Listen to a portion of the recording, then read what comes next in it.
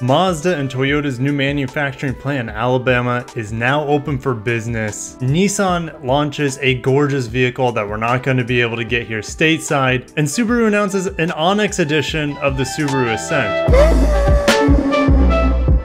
We're over at mynbc15.com. We have a new exclusive video from this news source.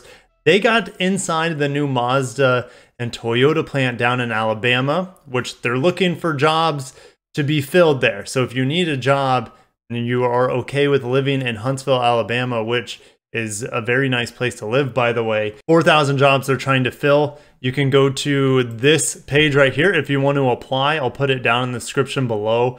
Be pretty neat to work for a Toyota manufacturing plant. You see all sorts of cool things, learn the culture, have a good paying job, good benefits. But I'm not monster.com. So is monster.com even around? Am I showing my age? Is it Indeed nowadays? My gosh. But thanks to this article, we have new information here.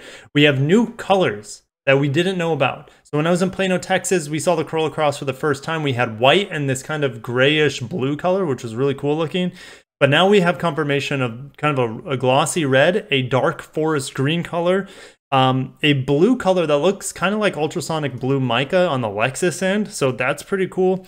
And they're using Mazda's paint technology. So check this out.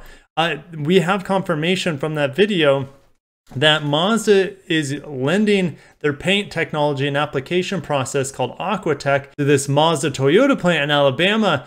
And it is better for the environment, uses less energy, or produces less CO2, produces less what they call VOC, which is volatile organic compounds in the air. So that is pretty cool. So we're going to have your Corolla Cross painted by a Mazda technology, essentially. So I thought that was interesting. These two are going to continually be working closer and closer together, especially with the new platforms that Mazda has coming out, the rear-wheel drive inline six. I do hope, I don't know if it's going to happen, but I do hope that we would see it, some sort of that technology flow into either the Toyota or Lexus lineup eventually as well. But hey, we're getting Toyotas painted with Mazda technology. I thought that was neat. We're going to keep moving. There is a new Nissan Note Ara in Japan. This is kind of the luxury top-end version of the Note. And the Note was here in America between 2012 and 2017, somewhere in there. I always thought it was a charming, attractive, well-designed vehicle. Don't know if I think it came in a 5-speed manual, but I don't know if that 5-speed manual came to the States. But what we're getting here is an e-power only Nissan Note Ara, which is a gorgeous looking little vehicle. And I think they should call it the Nissan Note Aria because it looks like a shrunken down version of the fully electric Aria, which I think is a very good looking vehicle. But I think this looks even a little bit better because the proportions are a little bit shrunk down. It's not lifted awkwardly. It's definitely a hatchback.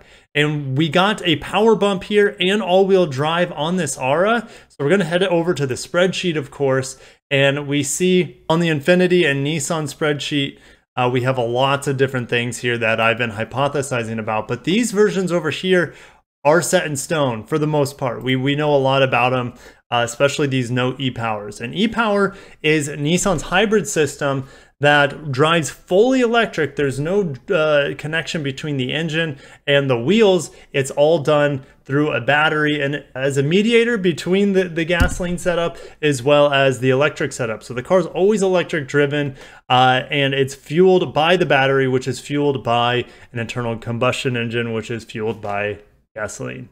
Anyways, I could have just shown that in a diagram, which took 2 seconds, but here's the new Note Ara's e-Power setup. And whether it's all-wheel drive or a front-wheel drive, I do believe you still get the full 134 horsepower and 221 pound-feet of torque out of this setup.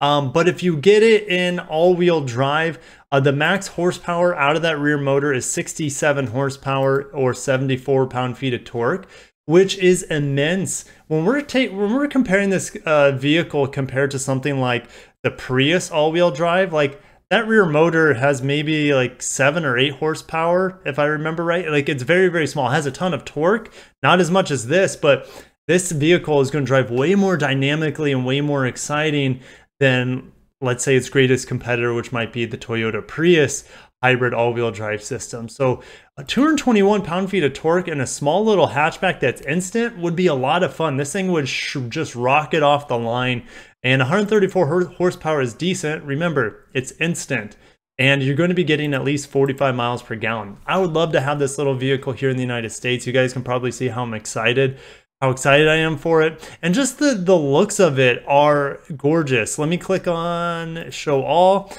You get two-tone paint color options here, and it just looks, like I said, a shrunken down version of the Aria. You get speakers in the headrest and the top trims, like from Bose. I just think that's really cool. I love the drive select down here, looks very modern.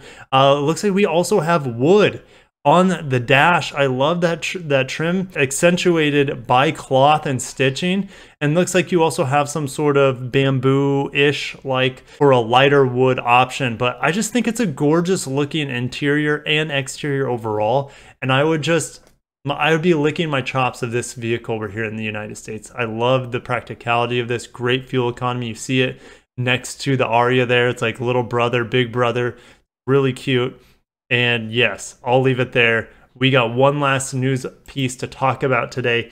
Subaru announces pricing on 2022 Ascent 3-row, including a new Onyx Edition trim level. Now, Onyx Edition, we'll talk a little bit more about it, but I want to give you guys an update on the Subaru Ascent. Sales are down on it compared to last year, and that is not a good thing because everyone else in the industry is just crushing it. Well, not everyone else, but like if you look at their closest rivals, they're doing really, really well compared to last year. But the Subaru Ascent has fallen to the very bottom of the 3-row crossover market. It's been passed by the older Mazda CX-9 that I just reviewed. And that's really unfortunate because I do like the looks of the Ascent. The problem is the CVT transmission. I don't know, I can't really speak about the reliability, but I have heard some things about the issues with this vehicle. It's just really unfortunate, but we're going to get into the Onyx Edition here, which is new for 2022. Comes in at $38K, and it gives you 20-inch wheels, black badging. I do like that Onyx badge. I think it looks really cool. You get black finish exterior and interior elements, and the interior looks almost like carbon fiber. I don't know if it is, but it looks really good. And we get, of course, Subaru's StarTex synthetic leather. It's kind of like Softex from Toyota. And the Onyx Edition also has reverse automatic braking, power rear gate, heated steering wheel. That's really nice. Keyless access and push button start. Now there's one single option package for the Onyx for $2,200 that already gets the vehicle to around $40K. The package includes a pano moonroof, nav, and retractable cargo cover. If you want to see all the Subaru Ascent packages and pricing, here we have it, with the Onyx package kind of being in the middle here. So do you think this Onyx Edition is going to bring interest into the Subaru Ascent? I don't have any confirmation on how many Onyx Editions they'll build. I would assume probably, you know, 1 or 2 would come to each dealership. But guys, I'm going to end it there. We're going to sum it up from the beginning. Mazda, Toyota manufacturing. We don't know when the Corolla Cross is going to be produced from there, probably late this year. And we still don't know what kind of Mazda crossover is going to come out of there, but it is said to be using Toyota's hybrid system. So we also have confirmation that the Corolla Cross will be getting a hybrid announcement early next year in 2022. The Nissan Note Aura, man, great looking vehicle. Only cost, I didn't go over price, it only costs about 23 to 27K when you convert it to US dollars. That sounds like a really good deal for a fun driving little vehicle. Subaru Ascent Onyx hopefully can kindle in some life and some sales volume for Subaru with that model that's not doing so well for them. Maybe they can turn around with the Onyx. But guys, I'll see you guys down below. If you enjoyed the video, smash the like button, subscribe for more Japanese and Korean auto news. I am getting a Nissan Kicks today. For the first time, I'm getting a Nissan for review. So I have to thank you guys for that. I'll be getting Nissans, Subarus, Kias, Hyundais, Genesis, all the brands I already talk about on the channel. I'll now be getting them hands-on to give you my impressions of these really excellent brands and vehicles from them. Guys, I'll end it there. See you in the next video.